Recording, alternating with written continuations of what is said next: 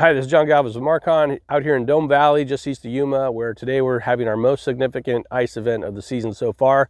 We've had a few light ice events, but temperatures really dipped down after a cold front brought some really cold air into the area.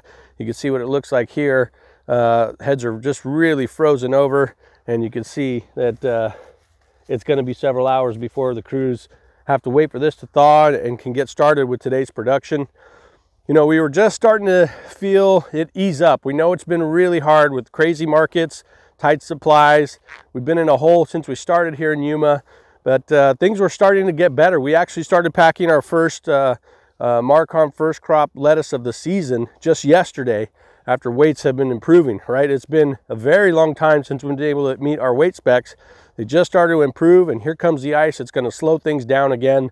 We're expecting more ice over the next couple of days that is going to cause some harvesting, production, and loading delays, as well as potentially having an impact on quality. Remember, you know, this stuff, so it's going to be harvested. It won't be too affected. But the stuff that's young, the crops that are young and growing and have to live through these ice events back to back, those are really going to start to show the quality challenges. We've already started to see a little bit of epidermal blister and peel from previous ice events in romaine items. Not too much yet, not too significant, but we do expect that to get worse over the next couple of weeks because of the ice that we're seeing right now. So that's all for now. Wanted to keep you posted.